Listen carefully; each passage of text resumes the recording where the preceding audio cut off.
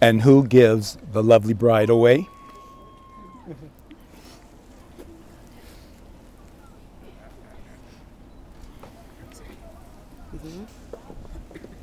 Dearly beloved and honored guests, we are gathered here today to join Stephanie and Richard in the spiritual union of marriage.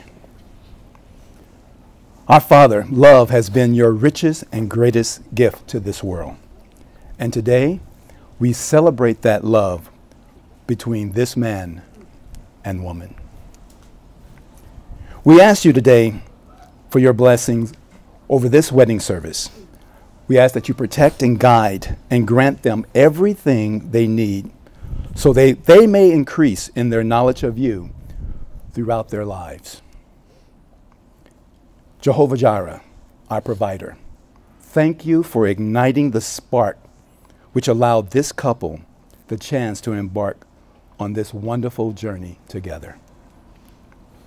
And as we all know, every journey has a beginning. And this one started with Rick when he decided to attend a get-together. In my day, it was just called a party. And as fate would have it, he noticed this beautiful damsel in distress. His attention immediately was drawn to her shiny, silky hair. There she sat all alone, eating Carl's Jr. and watching a TV show on Lifetime. He knew right then and there she needed saving. And the match would not be completed until she looked up, stared into those deep, beautiful eyes, and the spark was ignited. Now, everyone knows how Rick is, and he has a special detail for attention. So let's fast forward 7 years. That's a long 7 years. And he decided, how am I going to propose to this beautiful woman? Well, what Rick did on day one, he created a fictitious company, WYMM. For those who don't know, would you marry me? He then hired an actor to make Stephanie believe that she was participating in a game that would give her free tickets to a concert by the Backstreet Boys. So she had to sing this song. Stephanie, do you want to sing this song? No, okay. On day two, Rick invited Stephanie over to the house and they celebrated National Princess Day. He decorated the entire room in a winter wonderland. And then he presented her with a tiara. He dropped to his knees and he proposed. So now the journey begins. And this journey, which at times will be richly rewarded, but there will be days when they will be extremely difficult. But most importantly, you will be taking this journey together. Learning from each other's mistakes, forgiving each other, and being supportive with each other's needs. Richard, Stephanie, you have chosen this day before God, your family and friends, to confess your love and to be united in holy matrimony. I see you're already joining hands, so continue. Rick, will you take Stephanie, whose hands you hold, to be your lawfully wedded wife, to love and comfort her in sickness and in health, in joy and sorrow, and always honor her, respect her, and care for her for the rest of your life? I do. Stephanie, will you take Rick, whose hands you hold, to be your lawfully wedded husband, to love and comfort him in sickness and in health, in joy and sorrow, and always honor him, respect him, and care for him for the rest of your life? I do. I see you can't wait. At this time, we have the groom and the bride would like to do an exchange of vows. Normally, the bride goes first, but since you'll be kind of controlling the house, would you? He can go first. He can go first, okay. So let's give this to Rick. Wedding vows are all about making promises to you, to me, to God, in front of those we care about, and for our relationship. The vows are designed to set expectations for our lives together, so when we try to kill each other, it's for good reason. So here we go. Number 1, I vow to always be there and watch over you, even when you don't need me. For every breath you take, for every move you make, I'll be watching you.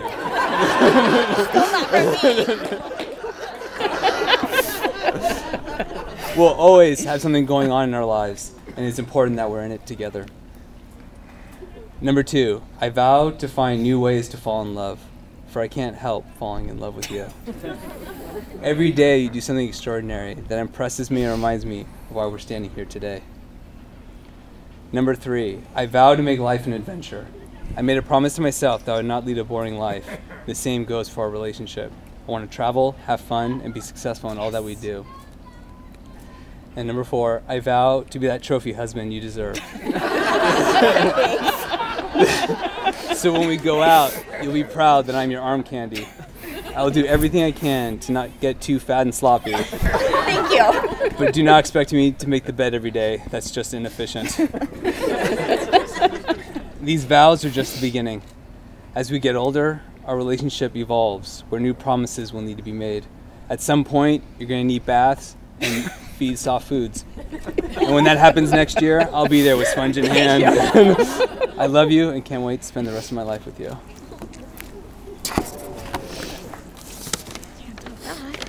All right. And Stephanie, I'll hold it for you. Okay. As of today, we have been dating for 6 years, 9 months, and 29 days. That means that 2,493 days ago, you walked into my life and changed it forever.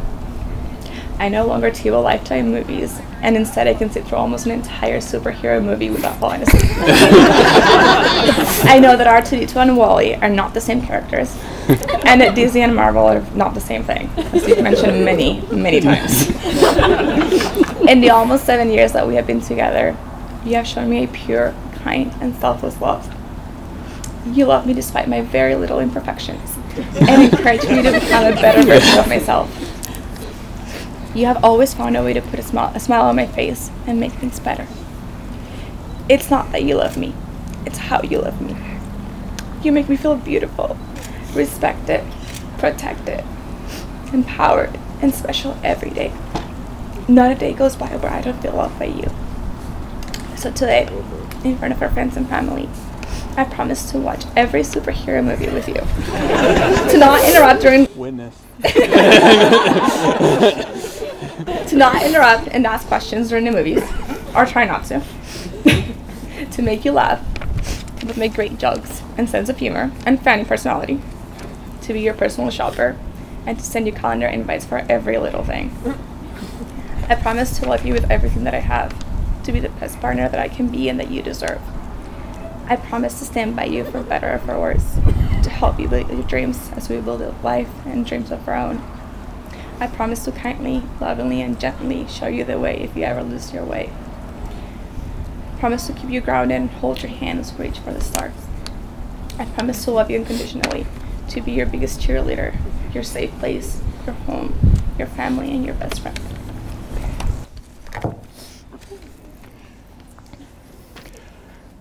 The ring, an unbroken circle that represents unending love.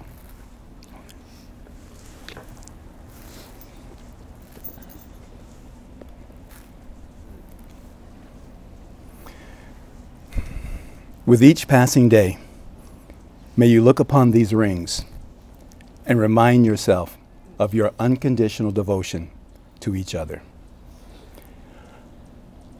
Rick, will you please place this ring on Stephanie's finger and repeat after me. Stephanie, I give you this ring Stephanie, I give you this ring as a symbol of my love and faithfulness. as a symbol of my love and faithfulness. I pledge to you all that I am I pledge to you all that I am and all that I ever hope to be. and all that I ever hope to be. And on this day, And on this day, I am choosing you I am choosing you to share my life's journey as my wife. to share my life's journey as my wife. Stephanie, will you take this ring and place it on Rick's finger? Yep, that one. Rick, I give you this ring Rick, I give you this ring. as a symbol of my love and faithfulness. The symbol of my love and faithfulness. I pledge to you I pledge to you, to give you this ring give you this ring, and all that I ever hope to be. and all that I ever hope to be. And on this day, And on this day, I am choosing you I am choosing you to share my life's journey to share my life's journey as my husband. as my husband. Marriage is an institution from God, and every marriage should have God in the center. Today, we're going to do a bride and groom gathering of the symbol of the sand ceremony. So may we proceed back this way.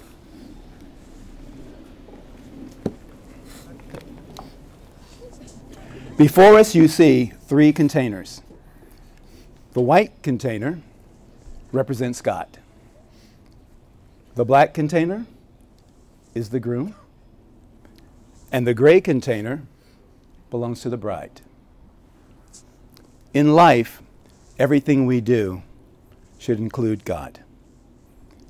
But together, you become a cord, and powerful, and strong. And what we will do with the sand ceremony, we will pour the sand with God in the center of everything you do.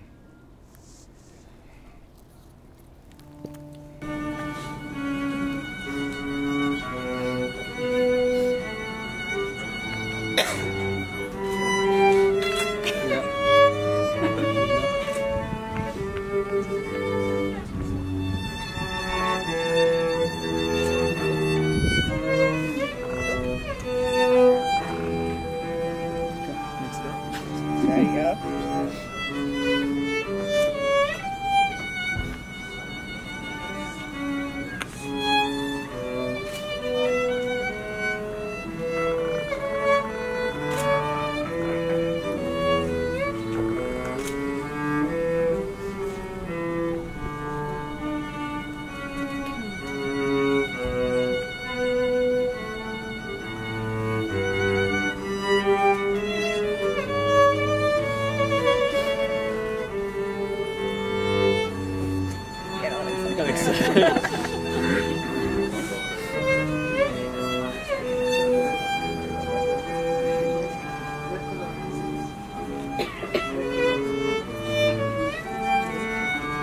There we go.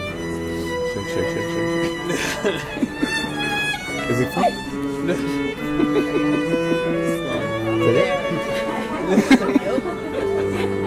Is that it?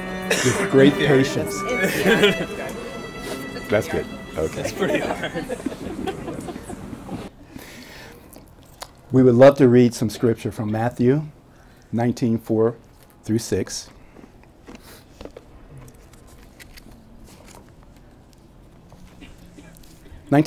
through 6. Haven't you read, he replied, that at the beginning the Creator made them male and female, and said, for this reason a man will leave his father and mother and be united to his wife, and the two will become one flesh. So they are no longer two, but one. Therefore, what God has joined together, let man not separate.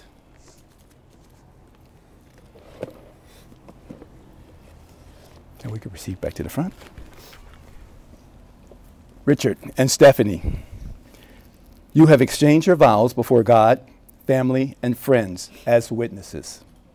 And now, with great pleasure and the power vested in me by the state of California, I now pronounce you husband and wife. You may kiss your bride. The glass.